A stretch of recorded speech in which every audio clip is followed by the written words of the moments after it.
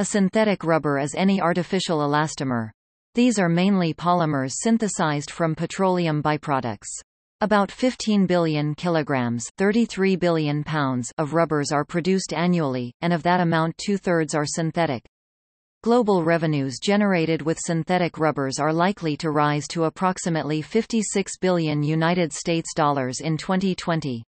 Synthetic rubber, like natural rubber, has uses in the automotive industry for tires, door and window profiles, hoses, belts, matting, and flooring.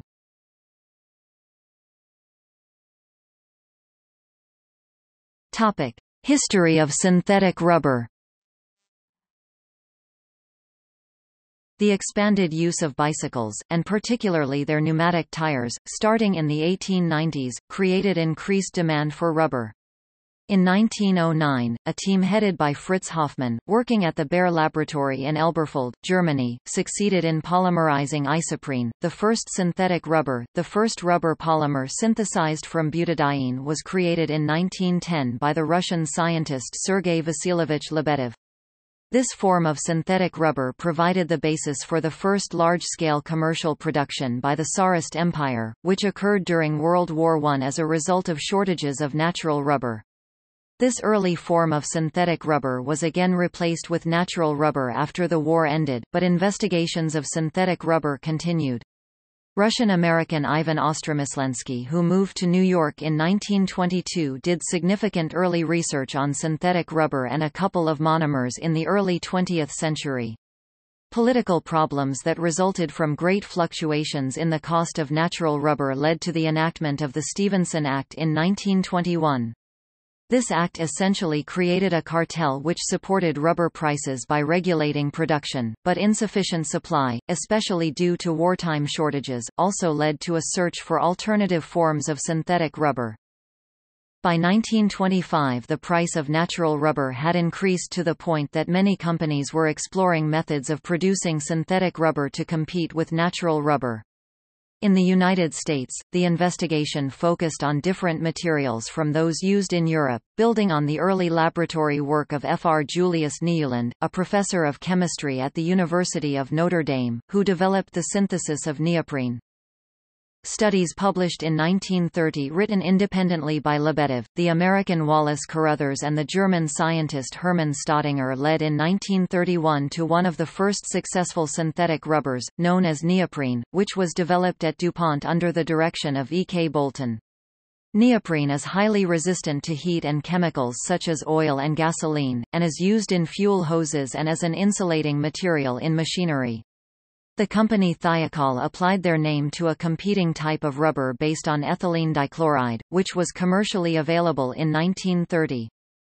The first rubber plant in Europe SK1 from Russian, synthetic kaoutchouc, Russian, SK-1 was established Russia by Sergei Lebedev in Yaroslavl under Joseph Stalin's first five-year plan on July 7, 1932.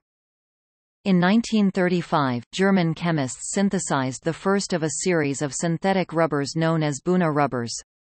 These were copolymers, meaning the polymers were made up from two monomers in alternating sequence. Other brands included Corosil, which Waldo Semen developed in 1935, and Sovprene, which Russian researchers created in 1940.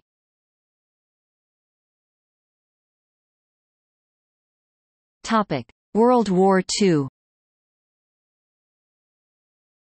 B.F. Goodrich Company scientist Waldo Semen developed a new and cheaper version of synthetic rubber known as Ameripol in 1940. Ameripol made synthetic rubber production much more cost-effective, helping to meet the United States' needs during World War II. Production of synthetic rubber in the United States expanded greatly during World War II, since the Axis powers controlled nearly all the world's limited supplies of natural rubber by mid-1942. Military trucks needed rubber for tires, and rubber was used in almost every other war machine. The U.S. government launched a major and largely secret effort to improve synthetic rubber production. A large team of chemists from many institutions were involved, including Calvin Souther Fuller of Bell Labs.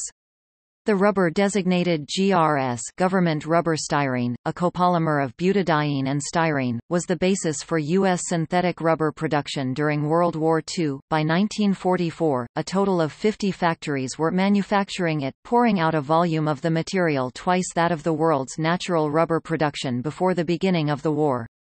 It still represents about half of total world production. Operation Point-Blank bombing targets of Nazi Germany included the Schkopau 50,000 tons per year plant and the Hull synthetic rubber plant near Recklinghausen 30,000, 17%, and the Kölnisch Gummifaden fabric tire and tube plant at Deutz on the east bank of the Rhine. The Ferrara, Italy, synthetic rubber factory near a river bridge was bombed August 23, 1944. 3 other synthetic rubber facilities were at Ludwigshafen, Oppau 15,000, Hanover, Limmer, Reclamation 20,000, and Leverkusen 5,000. A synthetic rubber plant at Oświęcim, in Nazi-occupied Poland, was under construction on March 5, 1944, operated by IG Farben and supplied with slave labor, by the SS, from the associated camp Auschwitz III Monowitz.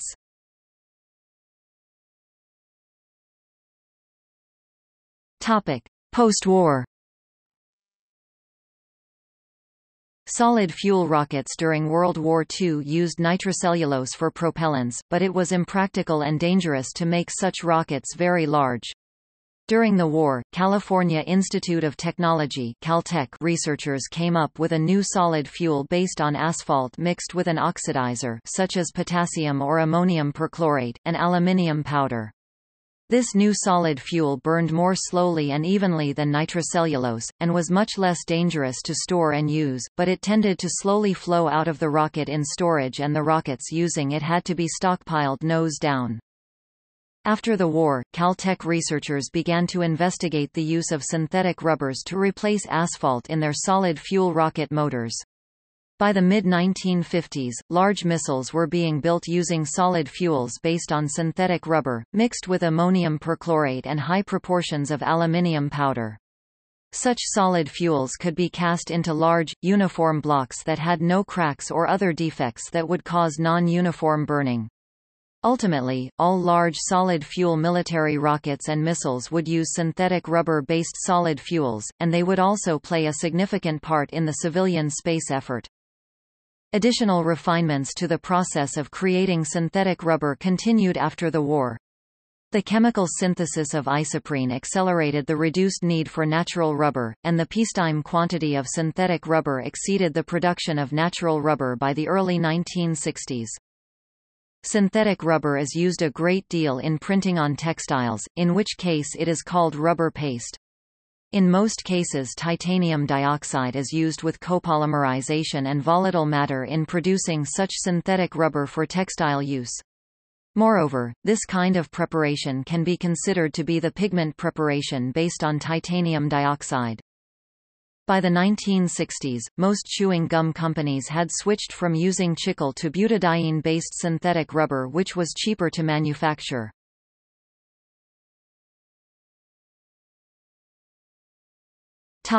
Natural versus synthetic rubber.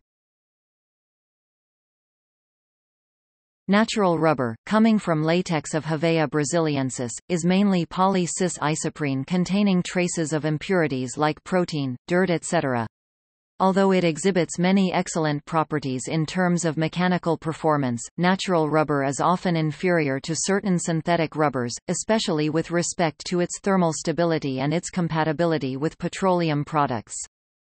Synthetic rubber, like other polymers, is made from various petroleum-based monomers. The most prevalent synthetic rubbers are styrene-butadiene rubbers (SBR), derived from the copolymerization of styrene and 1,3-butadiene.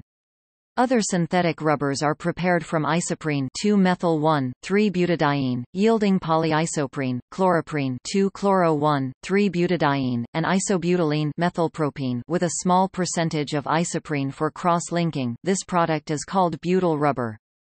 These and other monomers can be mixed in various proportions to be copolymerized to produce products with a range of physical, mechanical, and chemical properties. The monomers can be produced pure, and the addition of impurities or additives can be controlled by design to give optimal properties. Polymerization of pure monomers can be better controlled to give a desired proportion of cis and trans double bonds.